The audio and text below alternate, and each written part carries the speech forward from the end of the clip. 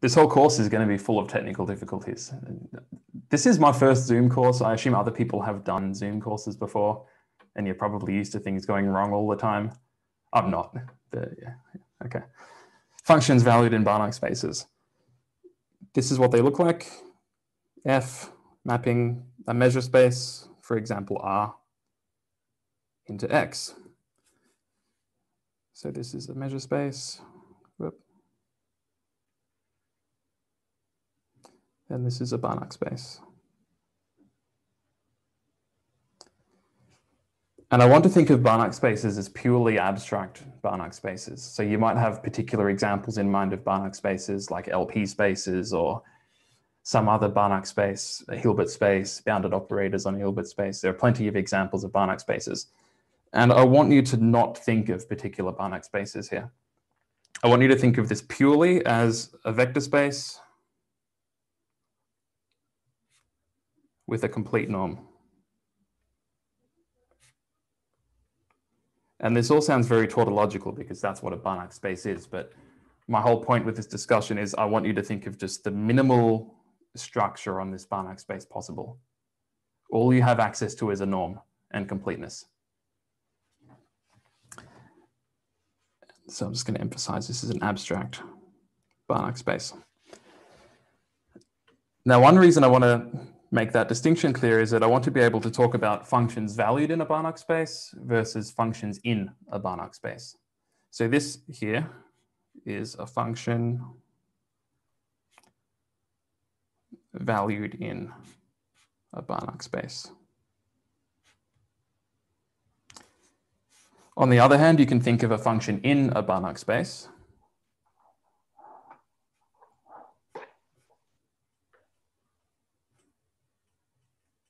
For example, you can think of a particular Banach space. You can do exactly what I told you not to do before. You can take, for example, X to be LP on some measure space, like LP of R. And then you can talk about a function F in X, all right? This function here is a scalar valued function.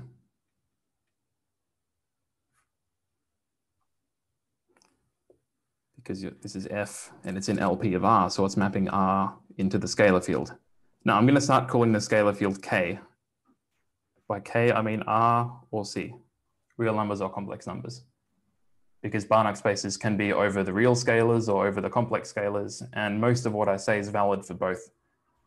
So I'm often going to just refer to K as the scalar field. But sometimes I will need to actually set K to be R or K to be C because some things are only true for real spaces or only true for complex spaces. Most things are true for both. Now, this distinction between functions valued in a Banach space and functions in a Banach space, some Banach spaces are spaces of functions, right? They consist of functions from some space to scalars, for example, or some other space. And these are not the same thing, right?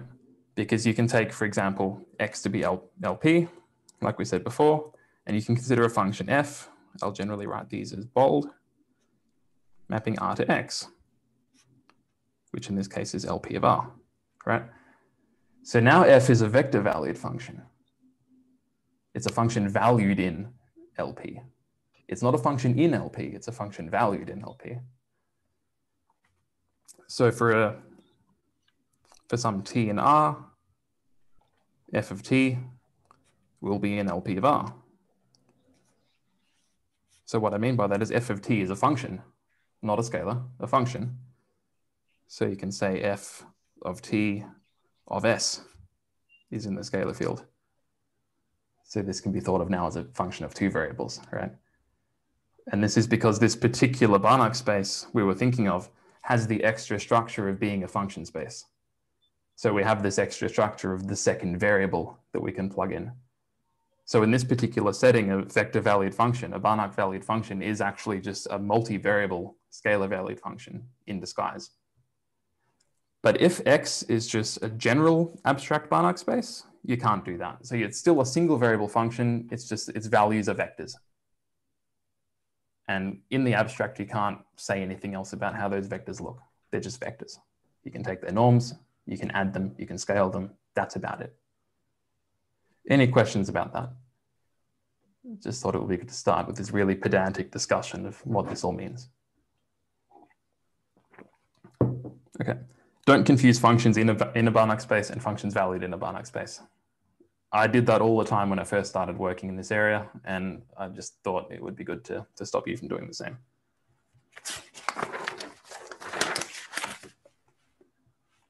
So what is this course about overall?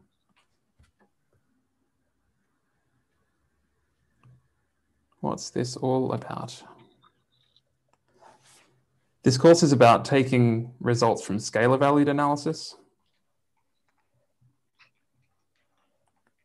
which is what you probably think of as real analysis or just analysis.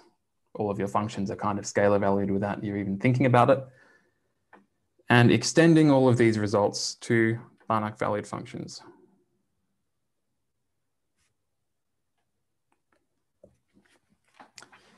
And the key point to take home from this first lecture is that not everything works.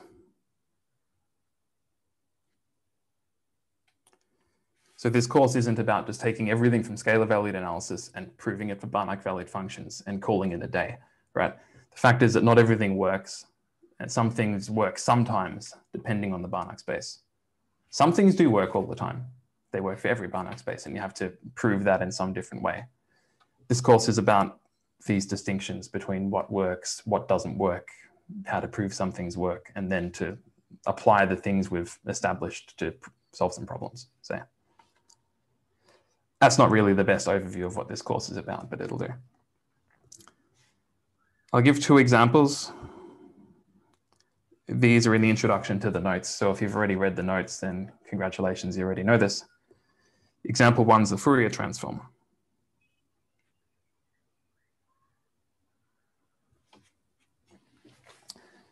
Now for a scalar valued function, let's say a function on R into the complex numbers, just because Fourier analysis works best over the complex numbers. The Fourier transform is f hat. It's also a complex valued function on the real line. And the way it's defined is for every frequency psi, f hat of psi is the integral over R of f against a complex exponential. And I assume most of you have seen this. If you haven't, that's okay. You'll pick it up as you go, but I think most of you have seen this. And Fourier analysis is about doing as much as possible in terms of the Fourier transform, as you probably know. And the fundamental theorem of Fourier analysis, in my view, is the Plancherel theorem.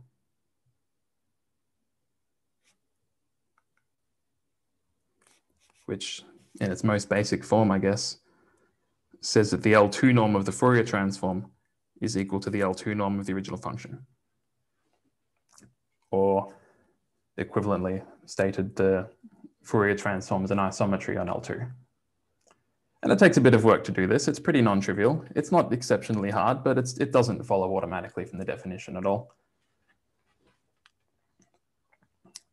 And let me write this out in terms of what the L2 norm actually is. This will help us later on.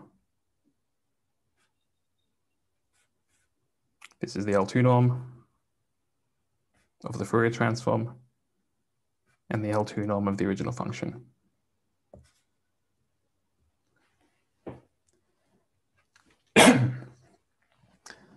So the first question we'll ask is, does this extend to Banach-valued functions in any way? Let me scroll down, start a new page. Oh, maybe I'll leave this up. So for a complex Banach space,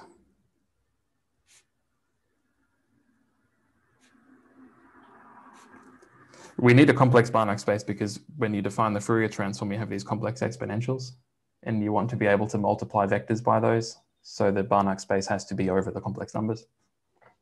This can be done for real Banach spaces, but I don't want to get into that.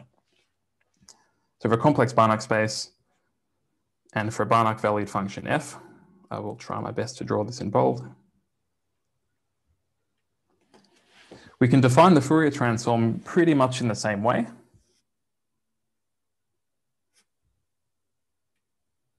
So this is still a function on R, and it's still an x-valued function. we take the definition from before and we just write it out again. So if every frequency psi, this is not in X, this is in R.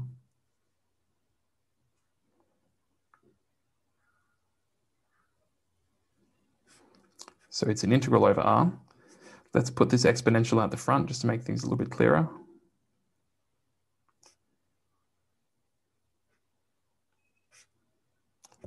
This is our definition of the X-valued Fourier transform. And I have to unpack this a little bit because not everything here is defined yet. Not everything's going to make sense as it's written. So this is a vector, f of x. You can tell it's a vector because I wrote it in bold, right? This here is a complex number. So this product of the scalar and the vector is defined. So this is a vector in X. And what we want to do is integrate these vectors to get out a vector. This is done by using the Bochner integral, which I'll introduce in the next lecture, I think.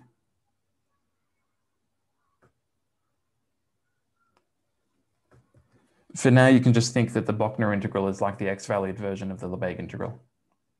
And the Bochner integral is the X-valued Lebesgue integral, essentially.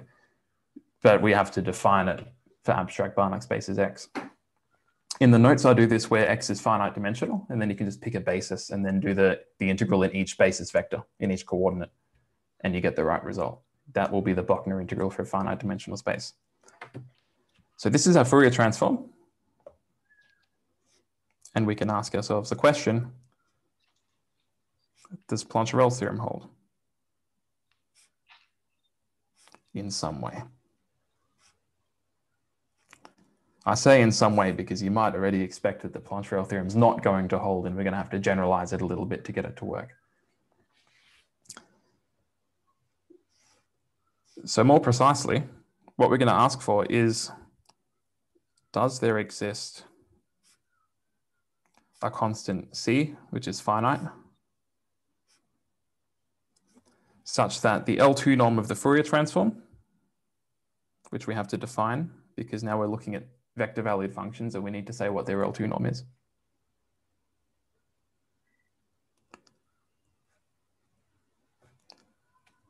So this here is the L2 norm of a vector valued function. We write this as f hat L2 of R, but valued in X, using this notation here.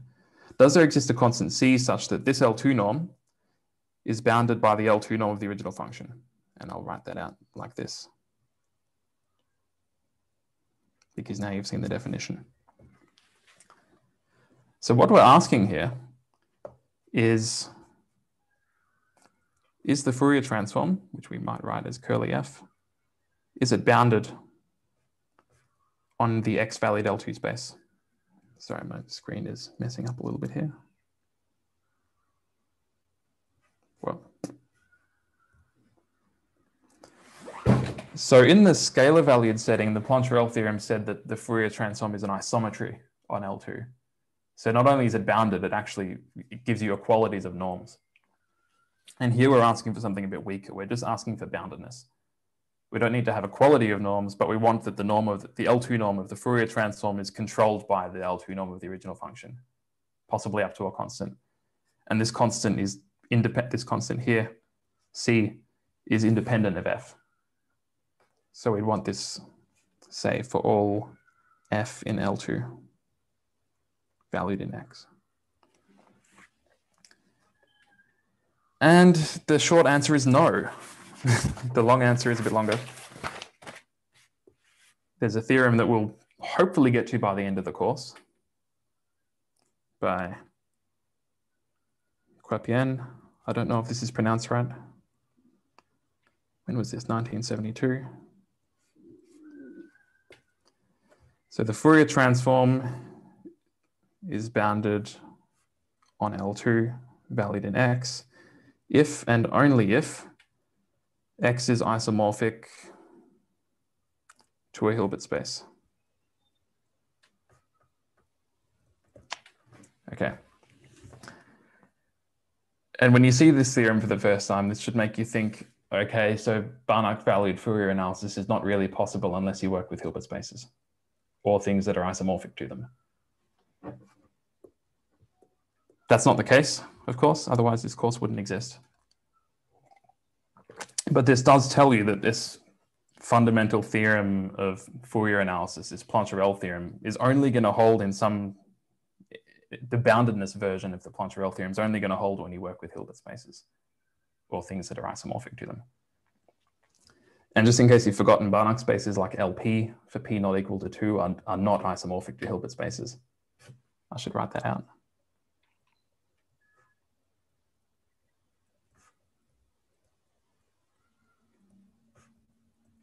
Sorry? Yep. What does isomorphic mean in this context? Good question. Good question. Let's put a little side note here. X is isomorphic to a Banach space Y if there exists a bounded, linear, invertible map T from X to Y. And the invertibility is pretty clear here. So this is what you would call an isomorphism.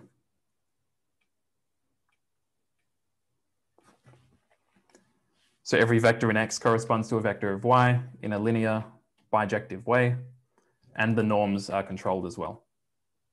So what you'll have in particular here is that the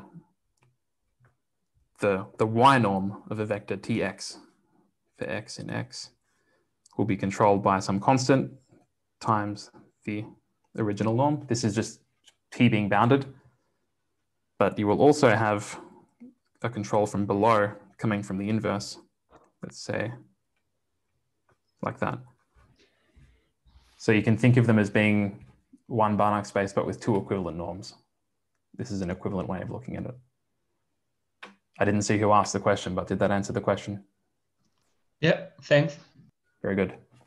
Thanks for being the first question, by the way. Good on you. Someone had to do it.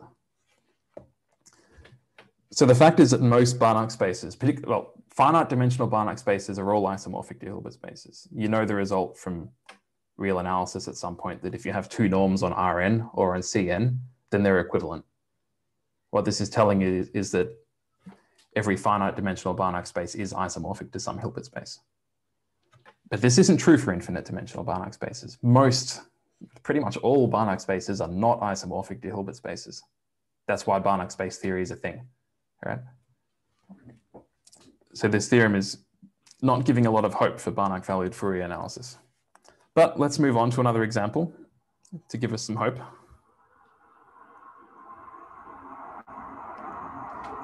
The Hilbert transform. I realize probably not everybody in the class has done a harmonic analysis course before. I would guess that maybe half of you have. So I'm going to tell you some stuff as if you know it, but it's okay that you don't know it. I'm going to teach it again, and we're going to prove these things in a different way. So this is not assumed knowledge, but you know, it'll be good for you to see it. For a scalar valued function f, the Hilbert transform of f is denoted hf. It's also a complex valued function on R, and it's defined like this. So it's what's called a principal value integral. I will define it. F of x minus y, dy on y. So the problem that makes this sort of hard to define is that this kernel 1 on y is not integrable on R. So you can't simply take this integral of f against 1 on y because this integral is never going to be defined in any reasonable sense. You define this as a limit as epsilon goes to 0.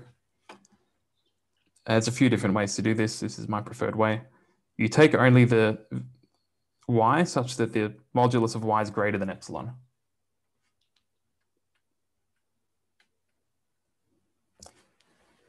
So that the singularity of 1 on y at the origin gets avoided. And as long as f decays fast enough, this integral is going to make sense. And if f decays fast enough and is also smooth enough, then this limit's going to be defined.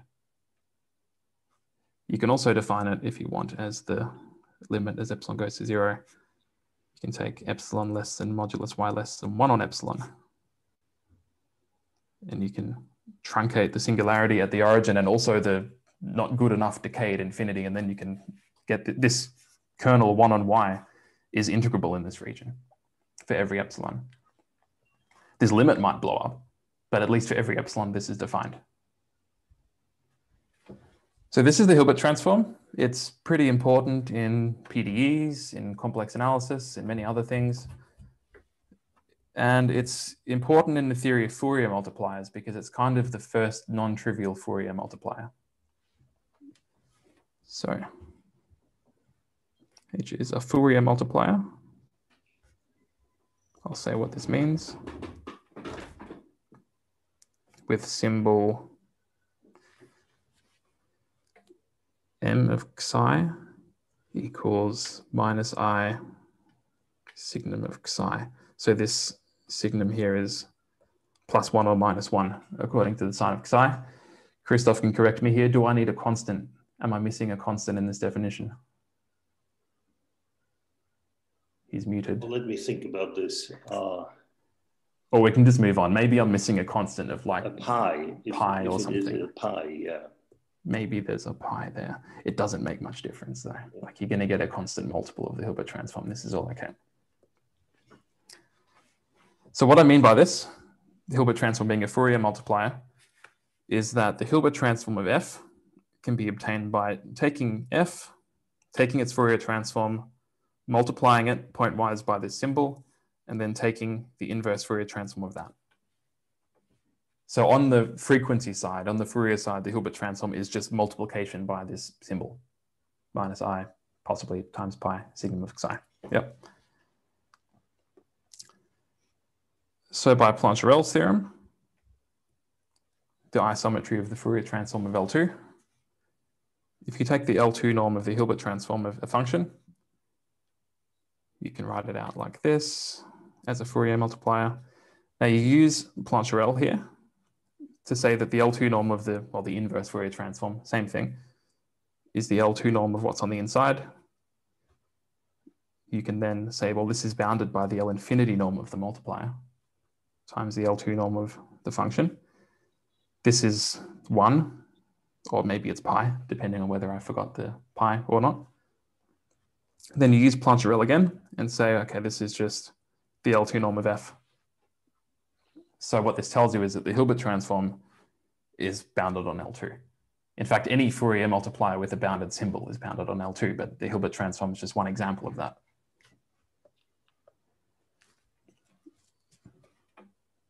So H is bounded on L2. Now everything here is scalar valued, right? I haven't done any vector valued things here. This is all for scalar valued functions, and I've used the Plancherel theorem, and this is going to make you think maybe this isn't going to work so well for Banach-valued things. Before that, I should just note it's also bounded on LP of R for all p between 1 and infinity, not including the endpoints. You can prove this by Calderon-Siegmund theory, which I'm not going to teach in this course, and if you don't know it, that's okay. You can also do it using Fourier multiplier theorems, which I am going to prove in this course. But where was I? So with the Fourier transform, the Plancherel theorem says that that's bounded on L2, but it's not bounded on LP for any other p's. You have boundedness from LP to LQ for Q, the conjugate exponent to P, but it's not actually bounded on LP. The Hilbert transform, on the other hand, is bounded on LP for P in this range. So the behavior is a bit different to the Fourier transform. It's a different type of operator. So what about Banach-valued functions?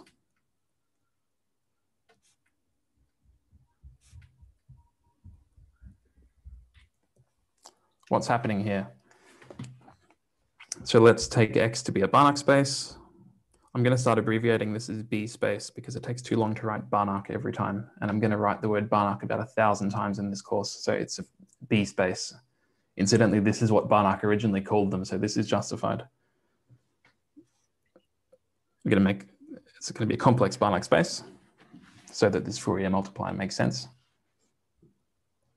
For a Banach-valued function f, an x-valued function f, we can define the Hilbert transform of f in basically the same way.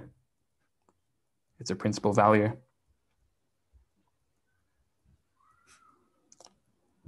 Making sure this f is bold.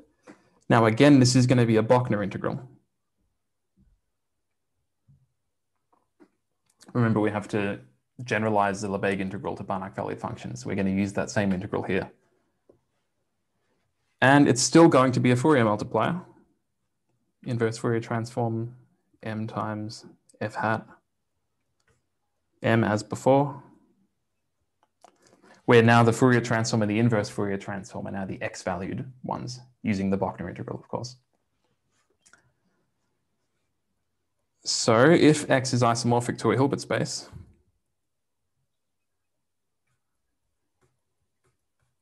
let's say an H space, H for Hilbert, then you'll have the boundedness of the Hilbert transform, the X-valued Hilbert transform on L2. And I won't write out every little detail, but it's the same Plancherel argument from before. So you're going to have a constant C that comes out, because now the X-valued Plancherel theorem that we have has a constant.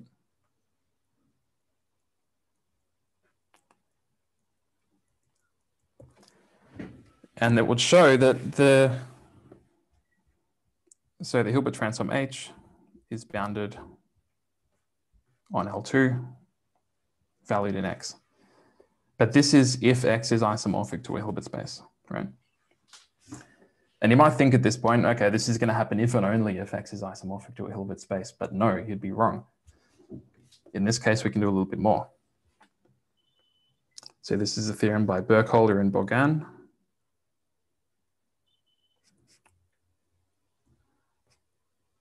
In 1983, I think. A little bit newer. Your Hilbert transform is bounded on L2, or equivalently on LP for all p between 1 and infinity. If and only if X has what is called the UMD property. I'm going to highlight that. Now, I presume none of you know what the UMD property is at this stage. If you do, you probably don't need this course, but maybe you do. This is probably the most important theorem of the course, by the way, this one.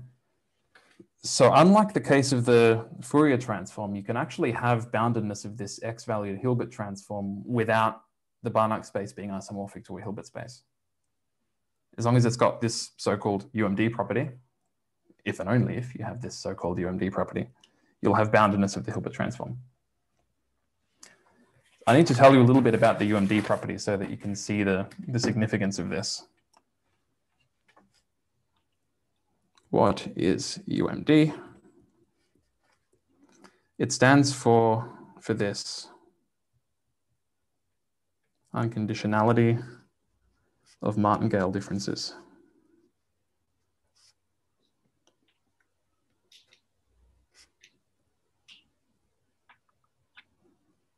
Now, at this point, all of the probability students in the course, which I think about a third of the course, are like, yes, good, I'm fine.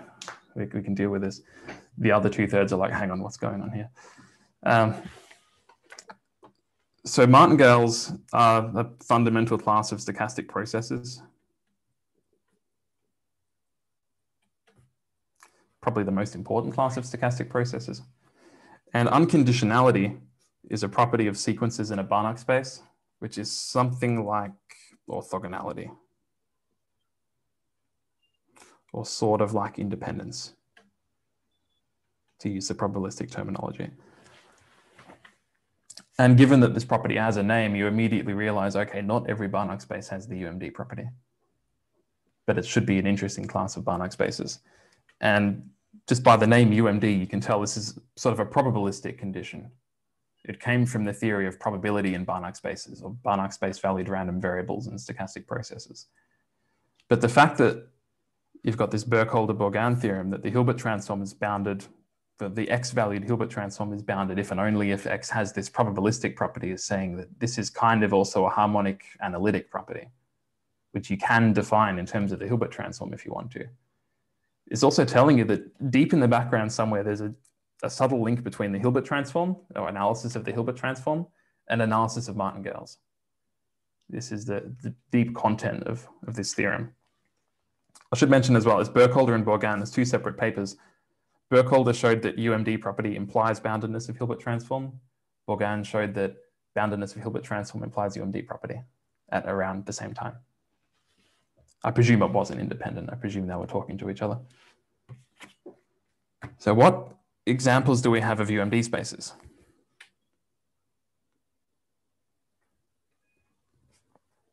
Hilbert spaces are UMD. You can already figure that out from the theorems I've showed you. You know that the Hilbert transform is bounded on L2 when X is isomorphic to a Hilbert space, and you know that boundedness of the Hilbert transform is equivalent to the UMD property. So you know that being isomorphic to a Hilbert space is good enough for UMD. So I should say Hilbert and isomorphic to Hilbert. Pretty much everything I talk about in this class is invariant under isomorphism. So if some space has a property, then isomorphic spaces are also going to have the property. You'll see that when we get to these various properties. So Hilbert spaces are UMD. LP spaces are UMD. Well, not now. LP is UMD for any measure space S. Whoop.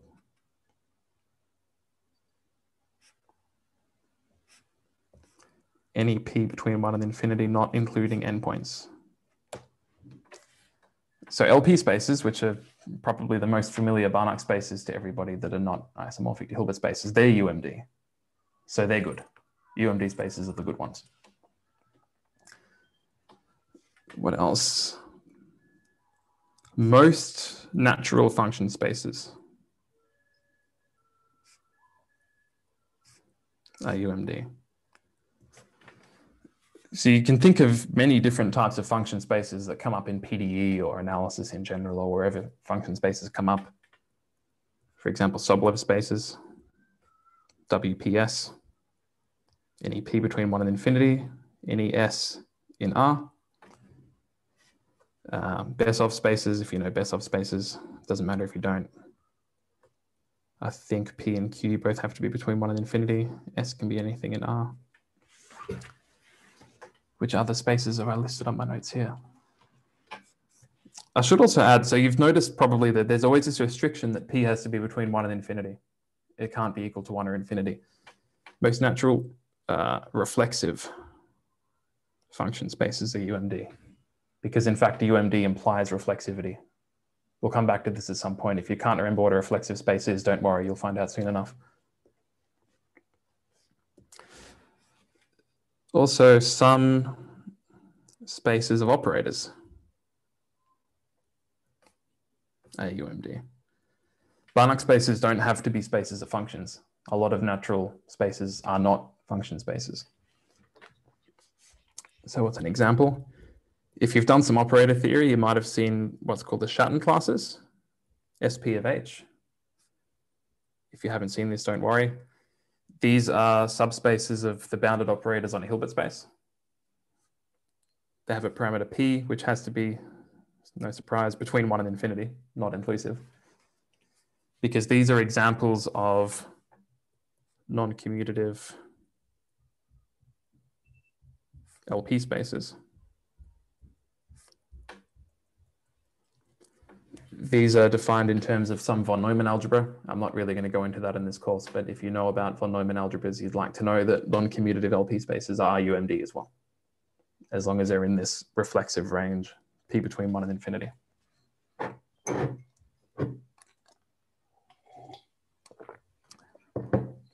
Most of this course is about leading up to the theory of UMD spaces and then defining that and then investigating all the equivalent properties and also what you can do with them. How do you do analysis valued in UMD spaces? UMD spaces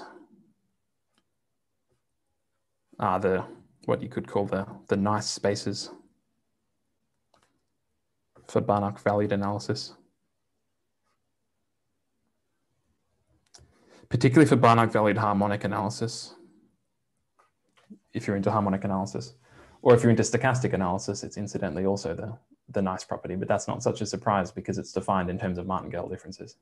That is a natural assumption to make. So we're going to spend time getting to that definition. And I'm hoping you can all understand that and learn how to use it and then apply it in your everyday lives on the street.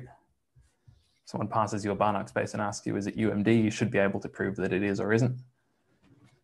And yeah, so I think now's a good time to have our 10-minute break and then get back to it, because this is I haven't actually started teaching you anything yet, and I'm going to start teaching you stuff after this. So now's break time. Any questions before the break? No? Well, I have maybe a comment, not so Yep. much a question. You've been, well, sometimes writing down an operator and proving bounds for it doesn't always go exactly this order. Sometimes it goes the other way around. For example, if you try to define the Fourier integral for L2 functions, you first need Plancherel before you can even do it, right? Of course, at least yeah. you would have to think about how to do it very carefully. Yeah. So I This guess is a good point. the Yeah. usual solution to this is you just initially give up hope to define things for all functions in such spaces as LP. You would define Exactly. for some dense subclasses. That's exactly what we're going to do. Yeah, yeah. So just for the students' sake, what's going on here is an a issue in detail. Yeah, that's what I thought. That's why I didn't. So just to scroll back to the Fourier transform, for example, because this is a very good point. This Plancherel theorem that the Fourier transforms an isometry on L2, you need this to be able to define the Fourier transform on L2 functions. Because this integral that defines the Fourier transform, that a priori doesn't make sense when f is just in L2. Because the function you're integrating against is just bounded. You can't use something like Hölder's inequality to say that this thing's defined for an L2 function.